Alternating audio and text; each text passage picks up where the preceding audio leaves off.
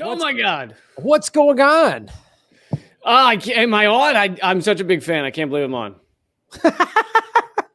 How you doing? You're not that big of a fan. I am, Graham. I'm your biggest fan. You know that letter you got with the 32 toenail clippings in it? That was from me. Oh, that's good. Was it weird at all? The Polaroid photos of various things in your body. That was not totally cool. That was great. Yeah, that was on me. That was on me.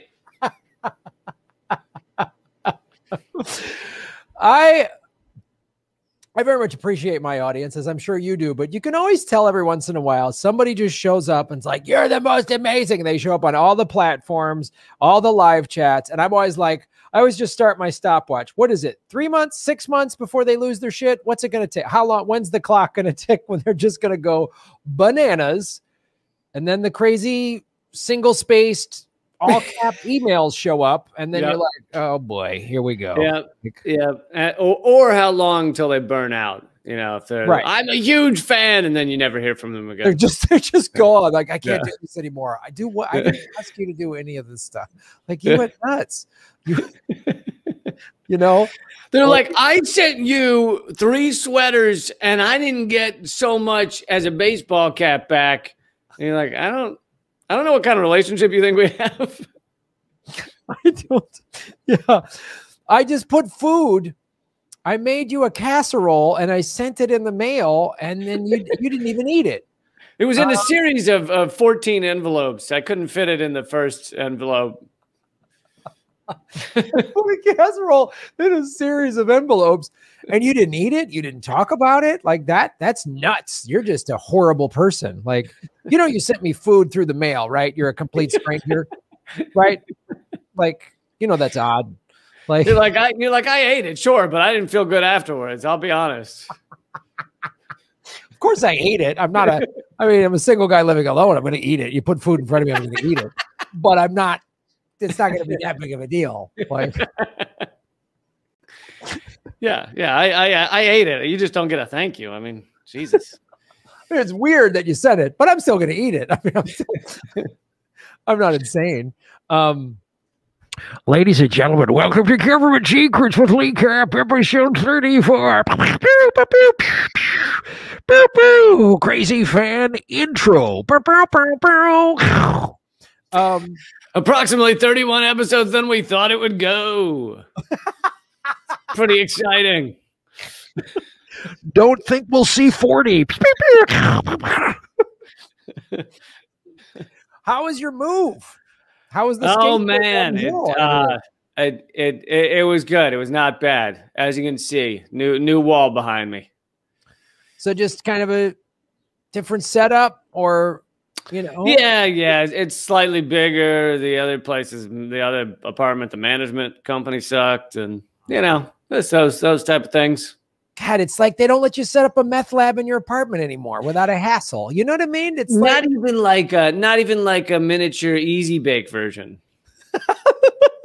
easy bake meth. I'd love to see some commercial with a bunch of kids. Easy bake meth, like hazmat suits. Bunch of kids dressed like Breaking Bad. Yeah. but instead of the like blue stuff that Heisenberg made, it's like unicorns and rainbows. And right. Holding up a tray of rainbow colored meth. Oh God. Oh, easy bake oven meth with Lee Camp. Well, we've had an insane week as always. Yeah, we have. Yeah, we have. So what do we want to start with? I'm sure I'm not the first to make this joke, but it just occurred to me this past week we saw Biden failing upwards, as the oligarchy tends to do. They fall upwards. It was so okay. Guy tripped on the stairs. That's not new. Whatever, and that could happen to anybody at any age. But then he like started to speed up. That's what was insane. I was like, why is he going faster? Well, you just make the legs go faster. Then everything will work out after that. And it's like, and then he keeps falling again. I was wondering, because like their big thing for him and all of his administration and everything is to make him not look old. You know, that's part of the reason that he's sprinting up those steps alone is like, no, we can't have AIDS with him. He's got to look like he can do it on his own. And I was wondering, like, how many steps would he have to fall down consecutively before they were like, okay, it's worse now to let him do it on his own. Send someone in to stop him from falling. Because he's hit 13 steps. And why does any president, especially a guy this old, why are they like, yep, let's make him walk up that crazy long flight of stairs to get to an airplane? Like, we can't put the guy in a jetway. There's not a lift that raises him. Like, can there's something? Because they know how old he would look if they put him on like a little elevator thing and he just stood there waving. I mean, if I was president, I'm in good shape. I'd be like, do I have to run up? I already worked out today. Do I got to do more stairs? Like, I mean, I guess if I was president, I'd be like, you know what? I want a rope and I'm going to climb up there and get to the top. Yeah, USA. They should totally give him just a rope with the knots in it. Oh my God. And you know what's interesting though? He would do better than Trump on the rope with the knots because Trump weighs, 260, 300 pounds, but thinks he's a spry young man. Trump could get up there if you made every knot like a Wendy's hamburger. then he might be able to get to the top. But Biden, or like a brown baby for him to strangle. If like each one he got up, he could kill another not white baby. I think then he'd make it. Based on what's happening at the border, either one of them would do that. That's true. Yeah, absolutely. Well, Biden would probably want to imprison them more. But, yeah. He would just like, let's imprison these knots.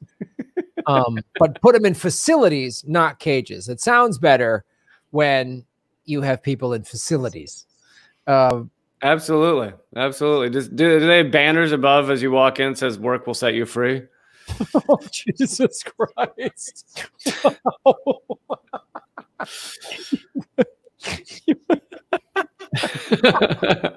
I mean, seriously. Right. And but China is committing human rights violations. Oh my God. I can't.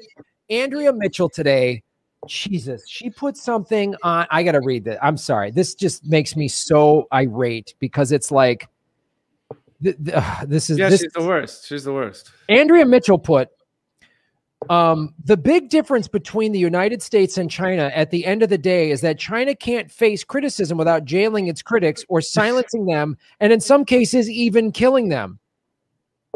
Yeah. Julian Assange, Andrea? Oh, that's right. You never mention him, or you think he's a criminal or whatever. Julian Assange, Stephen Donziger, Mumia Abu-Jamal, Leonard Peltier. You want to just go down the list? Yeah. I mean, any of them. Gary Webb. Oh, wait, no, I'm sorry. He committed suicide when he shot himself in the head twice. I'm sorry. We shouldn't put him on the list. Listen, once you get going shooting yourself in the head, you want to just see it through several shots, Absolutely. The United States, built into our Constitution, faces our challenges, overcomes them, and works towards becoming a more perfect union. Oh, my God. Okay, where do we begin on how ridiculous this is? First of all, this and this is the corporate media. I'm sorry. What happened in Atlanta is awful, and hate crimes towards Asians have been on the rise since the coronavirus.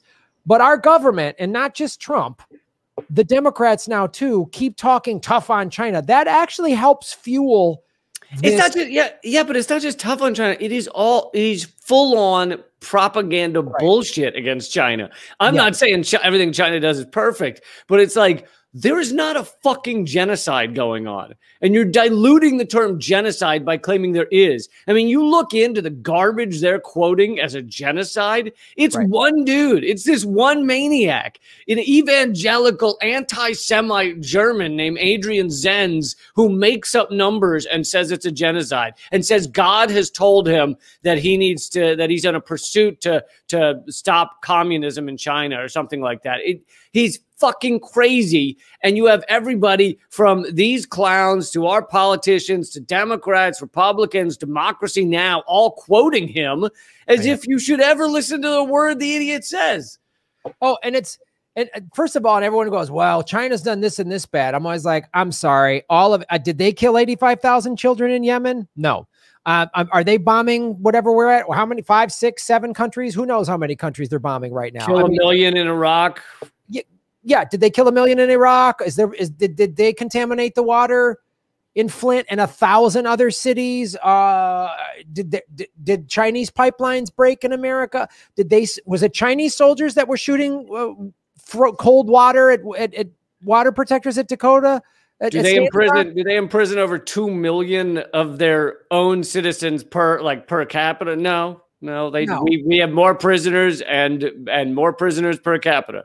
And I'm sorry, they're trying, the media, of course, the corporate media, which spews all this anti-China propaganda. They're trying to say that what happened in Atlanta is just the racism and white nationalism in our country, which we have plenty of. But I'm sorry, man, this constant spewing of China bad, that translates to let's just get Asians. I'm sorry, it does. And they can't pretend that it doesn't. Right. And that's what absolutely drives me insane is it's like, no, you assholes are helping push this shit by blaming everything on China, and China's bad. And Andrea Mitchell is pushing this. And it's like, she's not helping. Like, and I see these people like stop Asian hate, but by the way, China's awful. Like, come on. And we're going to get into it. I have a government secret we're going to get into, but the history of just Asian in general attitudes in this country has been going on for over 100 years. Hollywood has been doing it since its inception. So yeah, we have a long, rich history of anti-Asian garbage in this country, and to act like that, this Asian hatred popped up yesterday because Trump said some racist things is a complete rewriting of history. It's insane. It's just like, I'm sorry, was it Trump that did Japanese internment camps? No.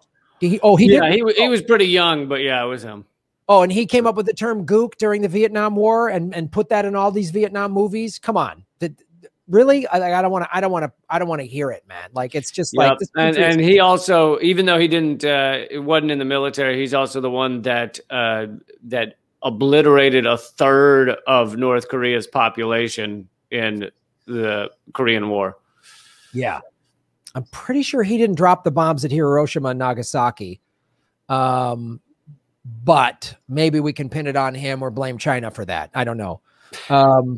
It's just insane. Yeah, it's insane to see this hypocrisy and people don't make the connections. It's unreal. Yeah. All right, buddy. 224 people watching? Hit the like button, ladies and gentlemen. Share this on your social media. If you're listening on iTunes or Spotify, positive reviews, download, all those clicky analytic things help. Yeah. Well, since yours is, mine's not related to the anti-Asian hatred. So if yours is, let's go with that first. All right. Government secret segment number 1. So I wanted to talk about going back to the history. Obviously, to show many things. One, what happened in Atlanta is awful. Trump didn't help that, his rhetoric and his saying the China virus, but this has been going on for well over 100 years. And as we just pointed out, both political parties have spewed this China crap recently. So even during the debates with Biden and Trump and all this other stuff. So I wanted to talk about what happened in the building of the Transcontinental Railroad. In the East, there was a lot of Irish and Mormons used to help build the eastern part. And in the West, it was Chinese. And they were completely mistreated by capitalists who were also, they took their capitalism and said, we're going to mistreat, we like mistreating workers, but if they're minorities, then we're going to really mistreat them. That's right. It's even easier because you can tell the white workers like, oh, well, the Chinese workers are less than human. So they're below you. So let's bring this up. Forgotten by society how Chinese migrants built the transcontinental railroad. So I want to go into this. They just celebrated the 150 year, when this was a couple years ago. From 1863 and 1869, roughly 15,000 to 20,000. I've researched several. It's in the neighborhood closer to 20,000. Chinese workers helped build the transcontinental railroad. They were paid less than American workers and lived in tents while white workers were given accommodation in train cars. So great system already. Chinese workers made up most of the workforce between roughly 700 miles of train tracks between Sacramento, California, and Utah during the 19th century. More than 2.5 million Chinese citizens left their country and were hired in 1864 after a labor shortage threatened the railroad's competition. And, you know, maybe people kind of know this, but I imagine some aren't really thinking about it, that these railroads were going through just, you know, hundreds of miles of just nothing. So it's not like there was like towns every 4 feet or anything. So it was fucking brutal, man. I mean, imagine you're going through just like the Wild West wilderness and you're trying to lay down a flat railroad with nothing there. Nothing. I mean, that's part of it. And this story goes into it. And I was doing some other research. I mean, like, so what you're talking about, they had to like dynamite through mountains. Yeah. They had to excavate stuff, and thousands were like hundreds, if not thousands, were just died. They just like got killed. Oh, the thing collapsed, or the dynamite blew up wrong, or right. And they died, and we're just like, all right, we'll go get some more workers. You know, like OSHA wasn't jumping in to make sure work conditions were all right. You know. I know.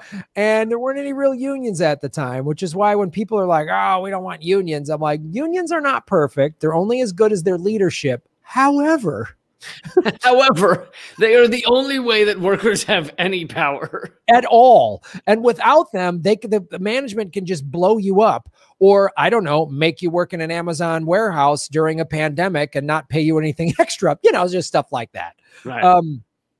So the Chinese workers, as the article indicates, paid less, were put in worse conditions. And because they were the majority of the workforce, were also put in like the most dangerous thing. So it wasn't, so like, we got to go, you know, excavate that thing or blow that mountain up. It's like, well, the Chinese workers can go put the dynamite in there. Literally, it was like that. The white workers, we're going to let you sleep in boxcars, but these guys can go blow that up and potentially put them lives on the line.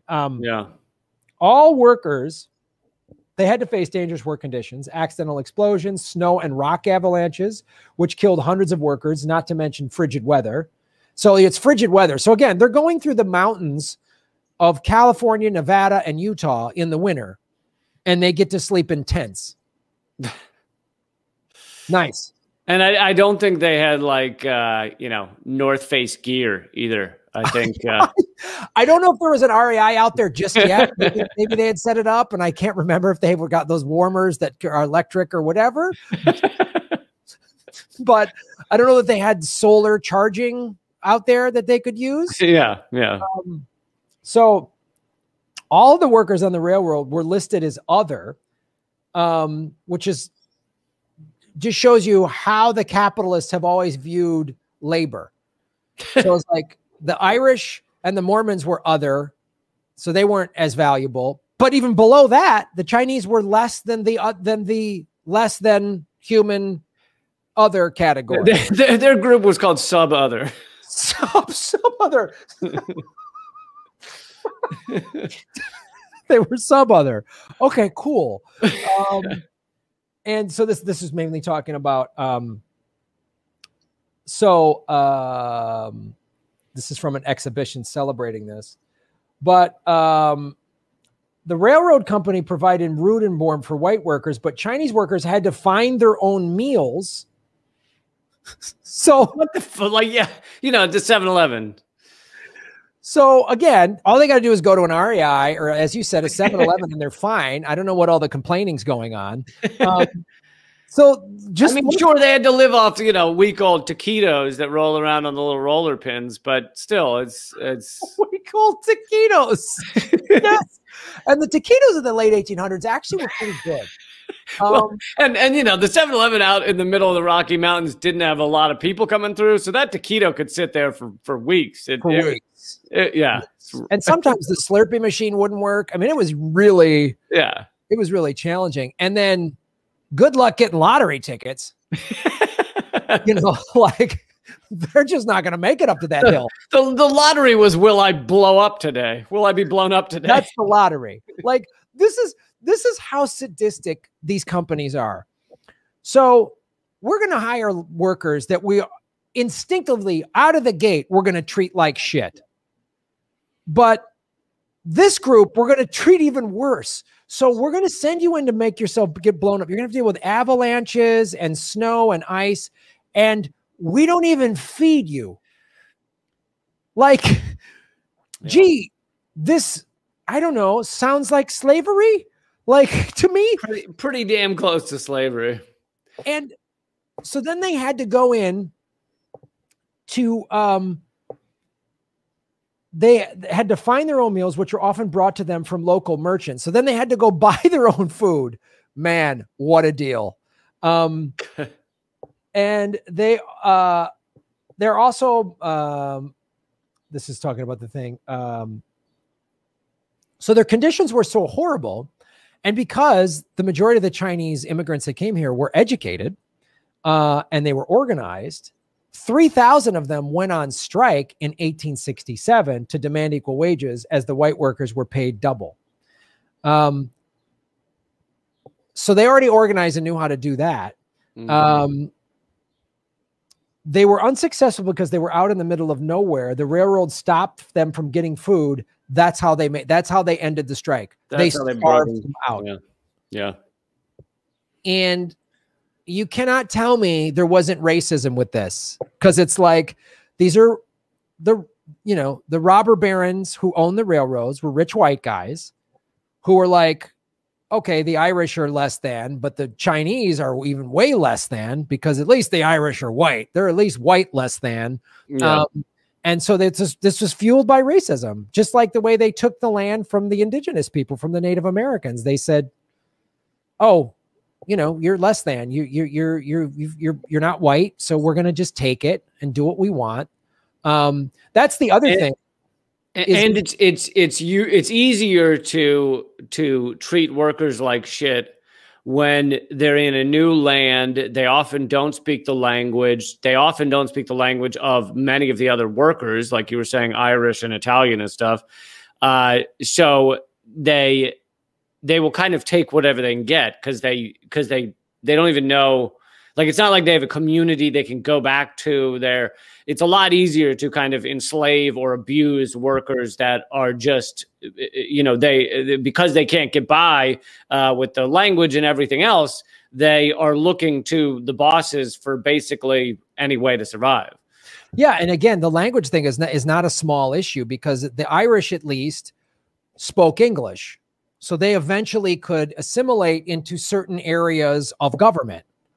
Right. And mainly on the East Coast, there was a lot. The old stereotype was the Irish cops. Well, they got to be cops. They got to get into government. They got to get into city councils. They were able to kind of work their way up a little bit. 10 times harder for the Chinese, who completely different language. I mean, even like Italian or German, those languages are overlapping. But Mandarin Chinese and English are the two most opposite things you're going to find. Yeah. And so they took advantage of that. And gee, this might sound familiar when big American corporations have then, for the last 20, 30 years, been setting up factories in third world countries. It's sort of the reverse.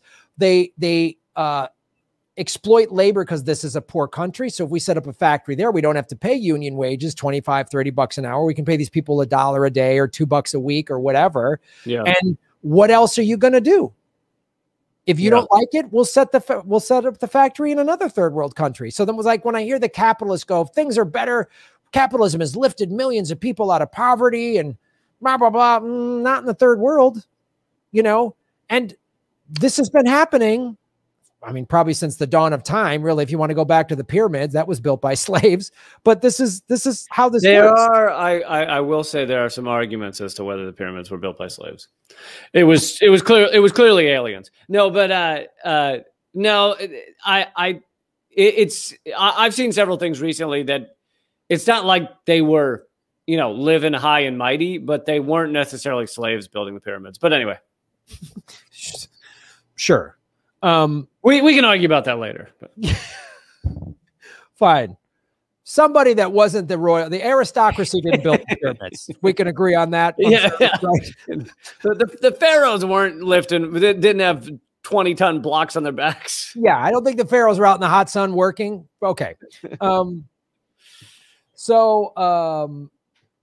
By paying laborers low wage, they were able to skim. This is the other thing oh boy, the capitalists are so great. There was the Union Pacific board members sitting on a business class train car from 1869. By paying laborers a low wage, they were able to skim millions from the construction and get rich. So it's so great when not only do you make somebody's life worse, you profit from it. I mean, that's really the 2-for-1 bonus of the horrific consequences of capitalism. Well, yeah, it is such an immense level of greed because it's like, you know, they probably got a contract to build this railroad, and the contract accounted for them to make money within the contract. But they realized, well, yeah, I could make some money, you know, still not a bad amount if I pay workers right. But man, the amount of money I could make if I pay them almost nothing is astronomical. So it's like, yes, you know, these people didn't just want to get rich; they wanted to get really rich. Yeah, and again, the soullessness of you know, the ruling elites. And so what if some of them die? As long as I make a profit, like, who cares? Like, this is unbelievable. Building railroads is often profitable, but operating them isn't necessarily. If you look at the history of railroads in the United States, to totally condemn the businesses is challenging because they took huge. Oh, no, I'm not going to listen to this guy fucking defend these capitalist fuckheads. But yeah, classic Guardian. Let's tell you about how the Chinese were mistreated, but also about how the capitalist fuckheads were doing wonderful things. Yeah, just to be fair, they put up some risk. Okay, really, Guardian? Were they going through avalanches, Guardian? No, they didn't. Did they tell me show me a photo of one of them putting one stick of dynamite to blow up something to put down railroad track? Oh, you don't have that. Interesting. Then let's talk about Chinese workers were not citizens, weren't allowed to become citizens. From the 1850s to 1882, they were tolerated in the U.S., but not accepted as peers. And then there was the Chinese Exclusion Act, which barred immigrants from coming into U.S. unless you were a diplomat or business person. You're always welcome if you're affluent, then you're allowed to come in. Right. The Chinese Exclusion Act, which let's just click on this real quick, from 1882, was approved May 6, 1882, was the first significant law restricting immigrants into the United States. Specifically, I mean, it's called the Chinese Exclusion Act. Yeah, they weren't as clever with their titles back then. Yeah, well, oh yeah, I mean, now they would call it the Chinese Independence Freedom Act or something like Stars and Stripes, American Eagles for the Chinese Act. And even though it's like, you read it and it's like, oh, it's saying Chinese people are less than, but they get to put an American eagle on a flag or something. Right. So that's the history. So literally the Chinese Exclusion Act. So that, and people would say, yeah, but that's the Chinese, and this salon was, the people in Atlanta was Korean, but that's, if you go into racism and American racism, they're just like, Well, yeah. I mean, if you go, it's not just, you're talking about the early railroads, but it keeps going throughout our history and the internment camps during World War II. The fact that we were even willing to drop 2 atomic bombs, as you and I covered, that didn't need to be dropped, largely was thanks to the immense amount of racism towards Asians that meant that they were kind of like less than human. So why not test out the bombs on them? They're not really people. I mean, it really does go through the amount of bombing that went on over North Korea. Like I said, it's like that level of just sheer fucking destruction largely wasn't done against like the Germans and, with the exception of maybe Dresden. It's just, we treat, even in war, we treat Asians different than when we're at war with someone white. I mean, I don't recall. I think there might have been some kind of internment camps for Germans in America on a very small scale and limited. There was a small scale, but I did hear something about how much better they were treated than the Japanese internment camp. Where Italians weren't put into internment camps. We were at war with Mussolini. I mean, how come they weren't put into a term? Why didn't we take their land? And largely, we discussed this during the atomic bombs of Japan episode that was, I don't know, maybe a month or so ago, but we talked about how a lot of the Japanese internment camps on the West Coast were designed for land grabs. It was like, let's snatch up we got to take their homes because they might be traitors. And it was just to take their land. And then when they were released out of the camps after the war was over, they weren't given their houses and land back. It was just like, okay, you're free now, but you lost everything. Good luck. And then, too, again, with the Chinese, we sort of reined in the racism towards them and Asians and towards the Chinese specifically during World War II, when we kind of needed them as allies to a certain degree. Right. And we painted them as allies, as we did Russia. Russia was our ally in World War II. And then, as Malcolm X pointed out, the minute that World War II was over, suddenly Russia and China are our enemies again. And look, it's going back to Andrea Mitchell's ridiculous quote. If China bought our weapons and gave us oil, then they could chop up an American journalist like the Saudis do. And the most they get is a stern talking to from Uncle Joe.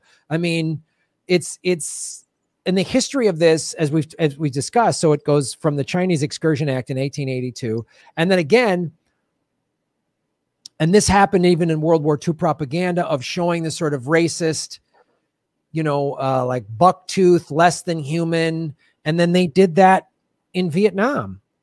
And they were, and if you watch even movies that I've, are even movies like Apocalypse Now or Deer Hunter or Full Metal Jacket, which have really strong anti-war messages in them, they still mostly depict the Vietnamese as just, they're never full characters. They're just like the pajama terrorists, or the women are only depicted as prostitutes or whatever. And we never meet them, talk to them. We never hear their point of view. And that's, again, to talk about how Hollywood has pushed this narrative since its inception. There's few movies that have ever been made that showed that humanized them. Well, yeah, and I was trying to think, and I was like, well, I guess Good Morning Vietnam did kind of, it definitely had, Asian Vietnamese characters, and it humanizes them and you get to know them. But it also, at the same time, gives you basically a view on at least some American soldiers as really good people trying to do good over there. But, which I'm not saying there aren't good, my dad was in Vietnam. I'm not saying there aren't good people in Vietnam, but, that's not really the impression we should be left with as to what happened in Vietnam. Yeah, for sure. I mean, it's like, and on, like the other thing too, you want to watch a good documentary called The Fog of War, an interview with William McNamara talking about how America just kind of slowly kept expanding into Vietnam. And this goes to the same racism. I'm just like that colonial, white colonial racism of Vietnamese, Chinese, whatever, you know, it's all over there, and not realizing they're completely different cultures. William McNamara talked about he met his North Vietnamese counterpart years later, like 20 years later. Yeah. And they started, and he goes, and this is in William McNamara's words. He goes, it almost came to blows. He goes, because I was like, you guys were going to line up with the Chinese. We didn't want that. That's why we had to put a foothold in Vietnam. And the guy's like, have you read a history book? We hated the Chinese. Vietnam, the Chinese treated us as less than. I mean, like, what are you talking about? And it's like that, just rooted in racism. Oh, they're going to link up with the Chinese. They refuse to understand the culture, just like we do in the Middle East. Oh, those Muslims. Wait a minute. The Shiites, the Sunnis, the Kurds, completely different things. Yeah. And this is part of the history of and again, why what we did in Vietnam, we shouldn't have been there. Ho Chi Minh came to this country in the late 40s and read the Bill of Rights and the Constitution and read our history and assumed we would be on his side because they were a French colony, and they would like, oh, well, America's going to side with us because, and well, no, we're going to side with the French because you're Asian and we support big business and we're racist. And we support white people. And we support white people. And we support colonialism. As white people can do whatever they want. And that's like the history of this. So like what happened in Atlanta, these seeds were planted 150 years ago. I mean, this wasn't, and that's why it's so easy for Trump to turn to activate that hatred, because that hatred was simmering underneath and has been built over hundreds of years of propaganda about Asian people. That's why all he had to do was give a couple of speeches, and you have a certain percentage of America that's going, I knew it, fucking Chinese. They did it. It's the China virus. It started in Wuhan. So they must have created it. And it's like, that's the other thing too.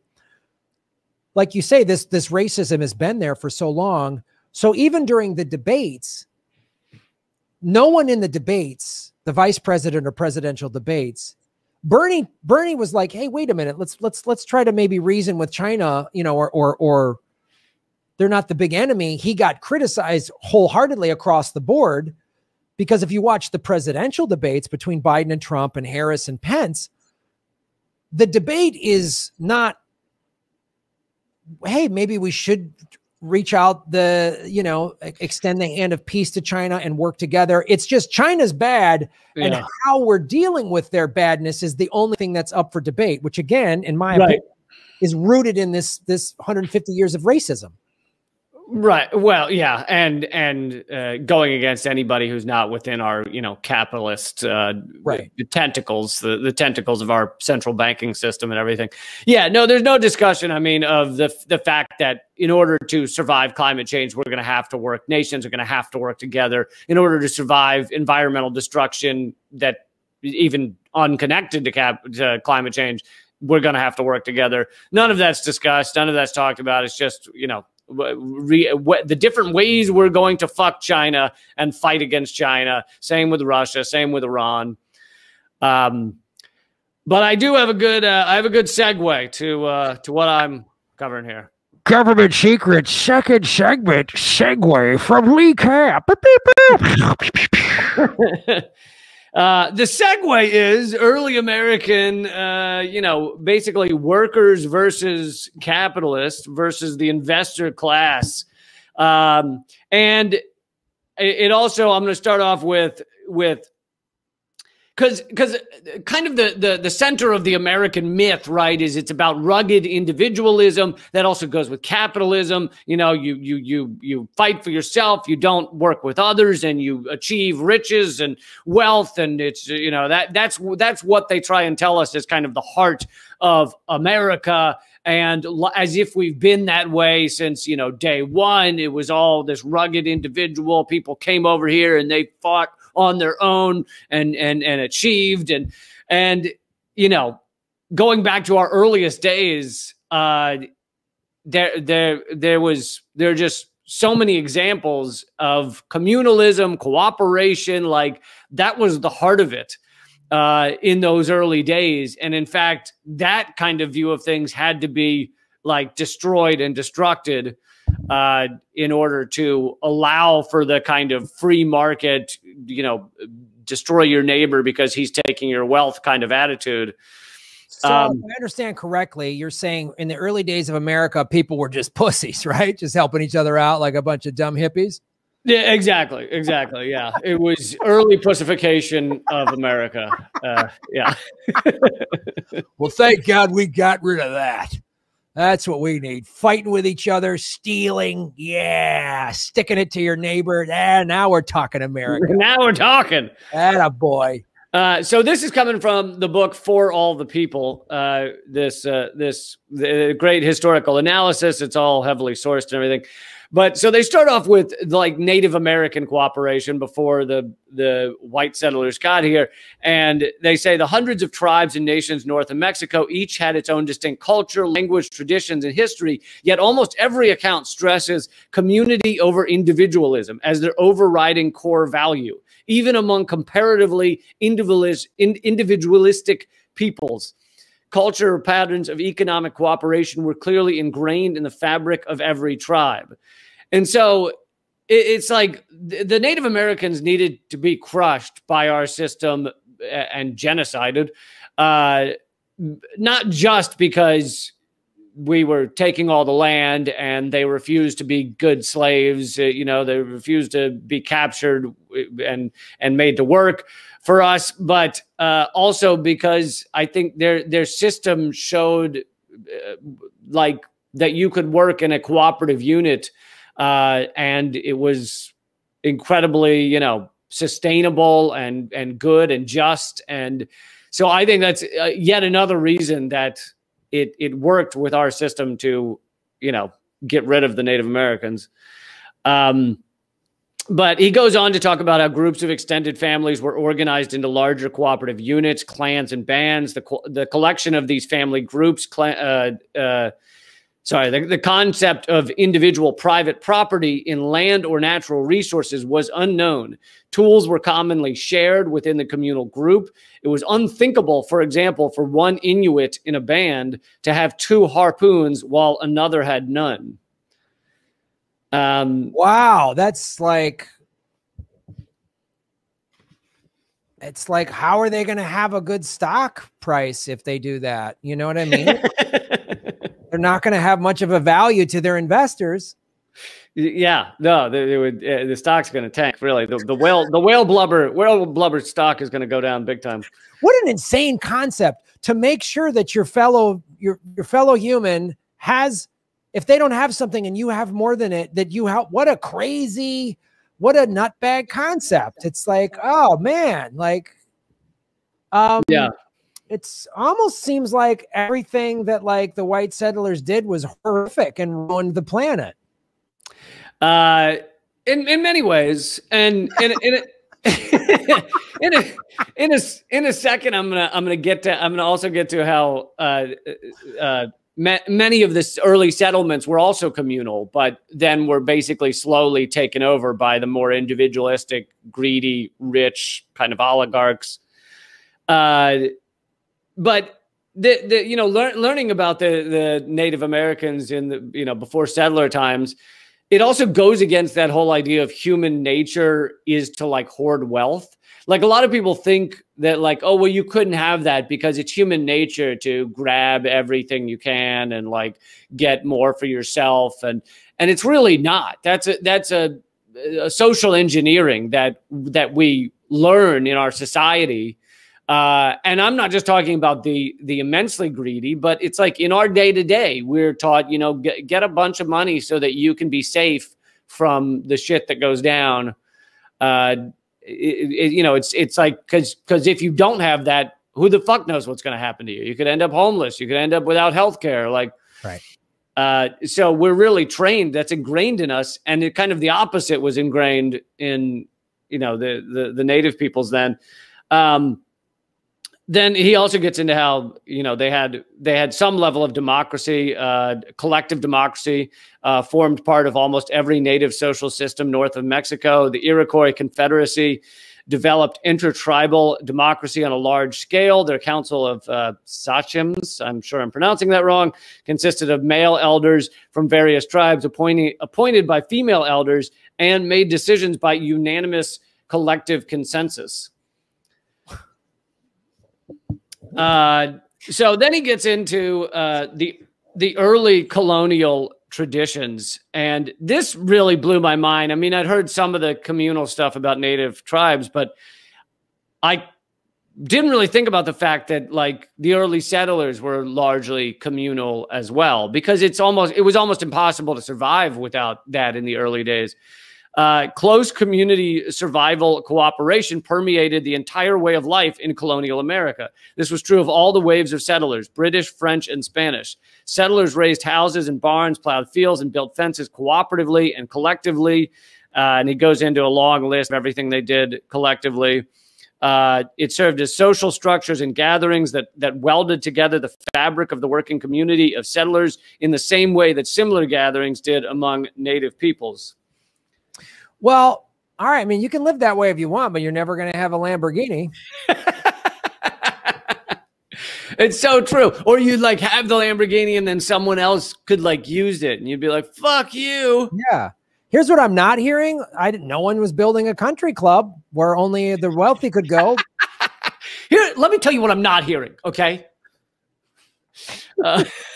I didn't hear anything. I didn't hear one thing in your little reading there about private jets. Not one, Lee. I don't get what you're telling me. If it was communal, do you have any idea how many people would be in your hot tub? Gross. Okay.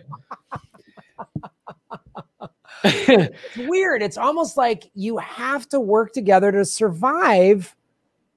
I wonder if that pertains to the environment and its complete collapse that we're enduring right now. Anyway, I'm sorry. I didn't mean to interrupt. Go ahead. You're talking about some nonsense a bunch of weirdos did a couple hundred years ago. Go ahead. Don't interrupt with your garbage about the environment, all right? Yeah.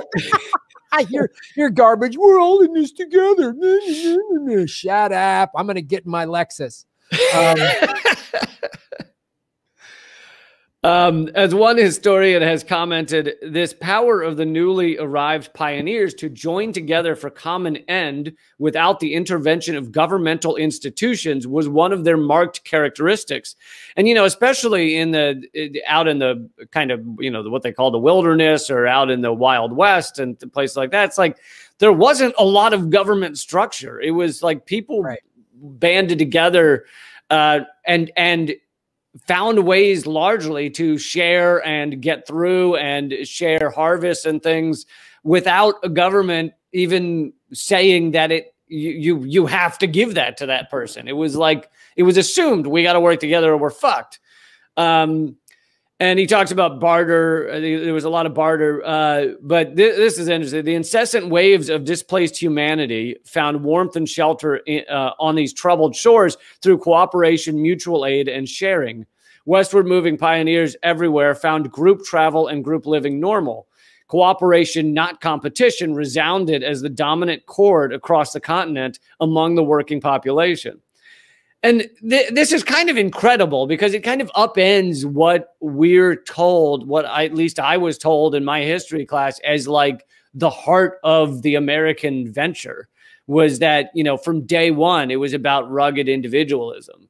And this is kind of the polar opposite. And this is why I think this fits in government secrets is, you know, this isn't something the government's doing, or has done, but it's, this history is kind of covered up because it completely teaches the opposite of what our system is now based on.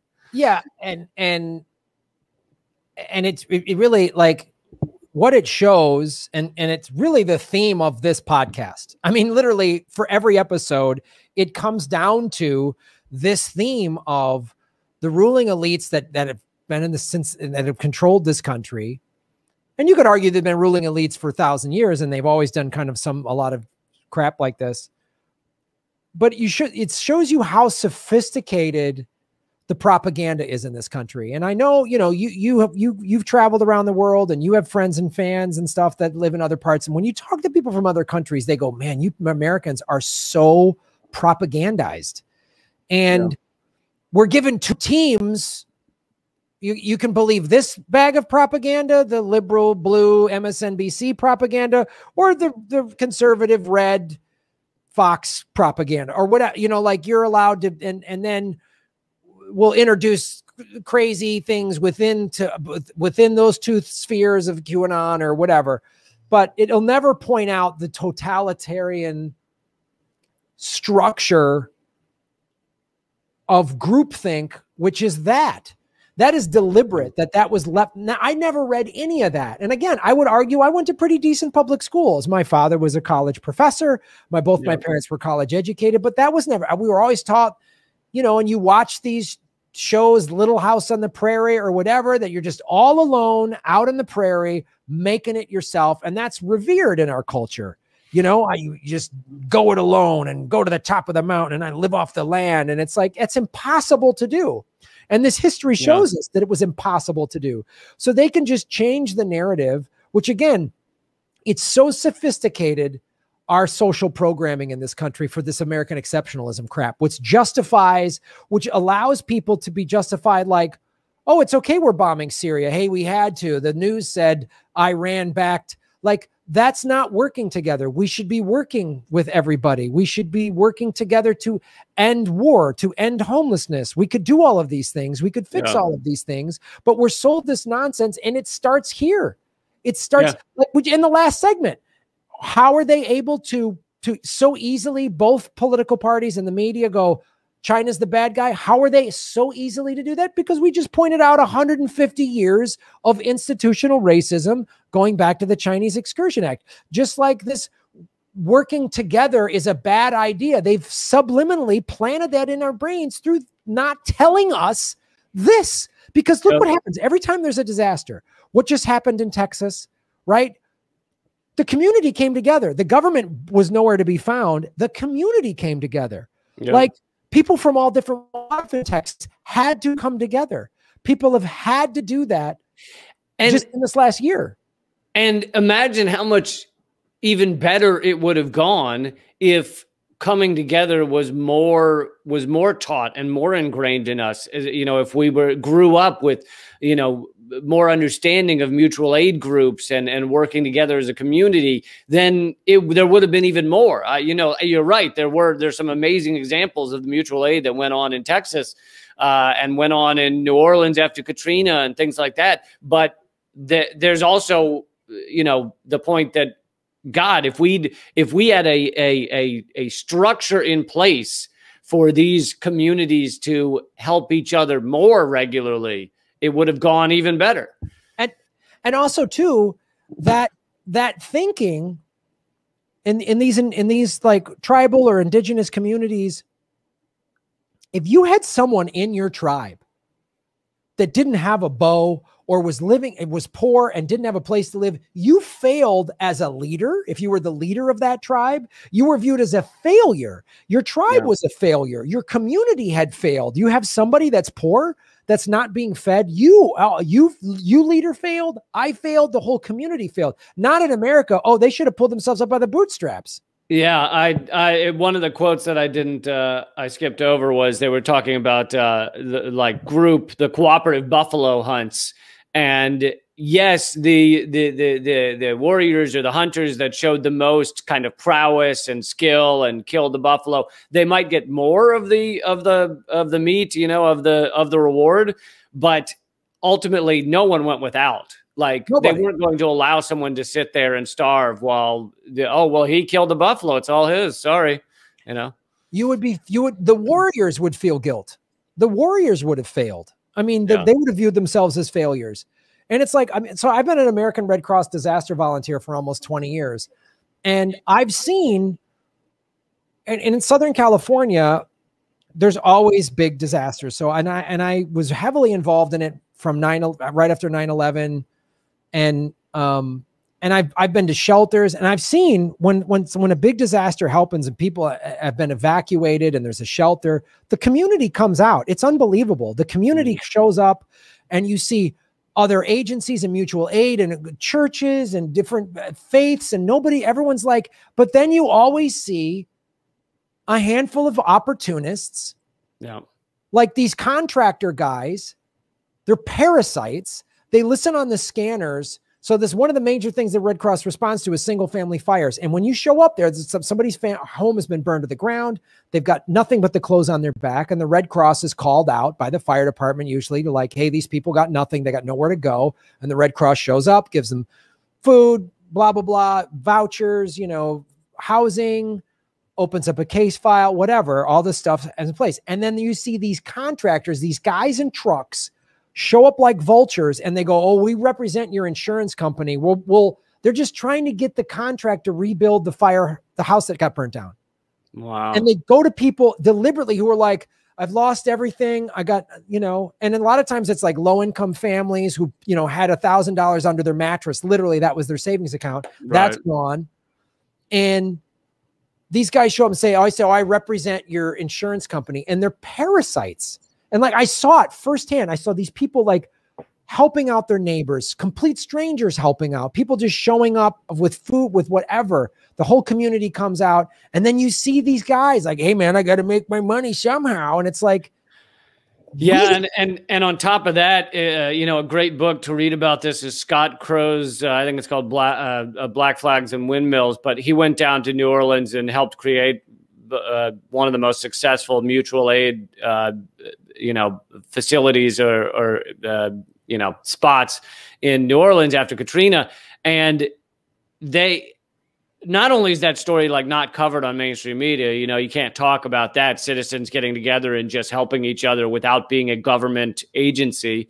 But a lot of the government agencies and the cops and even the military to some extent, although it sounds like the worst were the cops, were doing everything they could to try and shut it down, to stop it, to get in their way, to arrest some of them.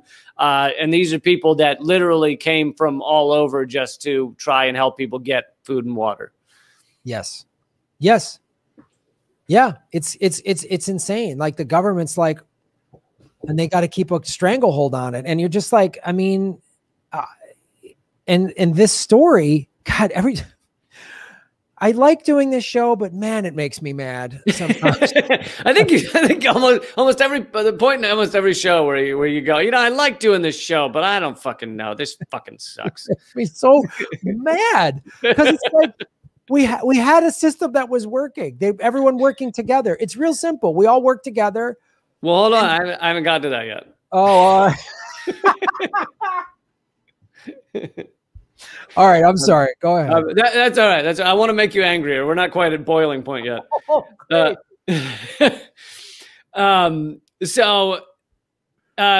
Also to talk about like the communal land, like the idea of like everything could be bought up didn't exist for a lot of these early communities. Communal land grants he's talking about Spanish settlers in this part, typically kept about 90% of their land in common, including pastures and forests for collective use. The common land could not be sold. Beyond that, each family owned a house and a farmable plot, but the common land was self-governing and all males had a vote. Much work was done cooperatively. But so that's the Spanish settlers. 90% of the land was collective and couldn't be sold. And then he gets into how during the first 3 years in America, 1620 to 1623, the Pilgrims of Plymouth farmed and worked communally, depositing all the products of their work into a common warehouse and taking their needs from a common store. The first New England colony began as a commune and later reorganized into a cooperative community. And then I also found this. So this is what I was talking about the segue of workers versus the investor class. They weren't called capitalist back then, but you know, that's basically what they were. But more than half, and I didn't know this. I knew all about, we learned all about the Mayflower, right, in school, but more than half of the 102 people aboard the Mayflower were indentured servants. You know, which meant they could work out of servitude over a number of years. But the day before landing, the servants staged an insurrection and declared they were seizing their freedom. The bulk of the pilgrims, which were free workers, sided with the servants. The masters had no choice but to agree to the demands. All adult males signed the Mayflower Compact, affirming that all were now free and establishing a government in which all males held equal voice and vote. Thus, revolutionary servants set up the most democratic political system of its time in colonial America, although it still excluded women. Relations between the Pilgrim settlers and the investors quickly deteriorated, though. The colonists struggled through many hardships, expecting, and this is so interesting because this is fucking Amazon workers today or something. I mean, it's honestly like from our earliest days, these fights were going on. So the colonists had signed this contract that basically they were going to come here and they were going to ship back things like lumber and fur to enrich the investors who got them here. But it says the colonists struggled through hardships, expecting that the investors would send them regular supplies of food, clothes, and tools. Instead, all the following ships just came full only with new colonists, basically new workers. And the settlers were left to fend for themselves for survival while sending the returning ships back to England with furs, lumber, and saltfish to be sold by the investors. So the investors were fucking them from like day one. After 3 years in 1623, the conflict reached the breaking point. The Pilgrim governor unilaterally broke the contract and assigned individual plots. These varied in size depending on the size of each family. The families were given use of the land, but no inheritance rights. 2 years later, relations with the corporation had deteriorated even further. At that point, a group of Pilgrims terminated the agreement after buying out the investors, and Plymouth achieved self-government. So it's kind of incredible that, like, in our earliest days, it was the workers versus the investors. And he goes on to, you know, I don't want to read too much, but he goes on to say that slowly over the coming years, the oligarchy took over, a theocratic oligarchy took control of Plymouth. And, you know, land was plentiful, but only at the price of the genocide of the Native Americans. They started putting in property rights and that you could buy and sell land for long term, and you could, you know, it could be inherited by your children. So all of a sudden the property, the land is getting, especially the good land, is getting bought up by wealthy investors. Literally, even in some of those earliest years, once they had land rights and you could buy them, investors started buying them just speculating, hoping they could sell it later for higher prices. So they were already like market forces were already destroying the communal system, the cooperative system, even pretty early on. And so you had a lot of farmers who couldn't afford land or whatever. They would get pushed farther and farther out into like the frontier and the wilderness. Small farmers commonly organized squatters associations to fight off the land speculators who were wreaking havoc in the rural communities. The discontented would end up in a community kind of banded together out in the wilderness. That was kind of like a hive of bees, a new spot deeper in the wilderness. And anyway, he does, but then he goes on to list so many like wonderful examples in America's early history of like communalism, of mutual aid, of working together. And most of this stuff we're either not told about, or we're not really told about it as if it's like a communal venture that's kind of the opposite of capitalism. He says, you know, the Underground Railroad itself was one of the best known examples of a mutual aid organization. Obviously, it's just people helping others escape slavery they weren't looking to profit. It was just community. Benjamin Franklin, of course, created the first library, which was communal, books. And then he went on to help create the earliest cooperative firefighter company, right? These were all like and America takes like great pride in like at least we were told in school, in like public libraries and our firefighters. And it's like a lot of these things we take this immense amount of pride in a country are communal things, yes, but they're not described that way because then it would harm the propaganda. Yeah. I mean, it's like they're communal, which is really what socialism is. So when everyone's like, socialism is so evil, I'm always like, well, you know, the fire department is socialist, and so is the police department and schools and roads and all that other stuff. And they're like, military. The military, yeah, the military is socialist. It's like, and then you hear this description it's like, wow, this country really could have been amazing.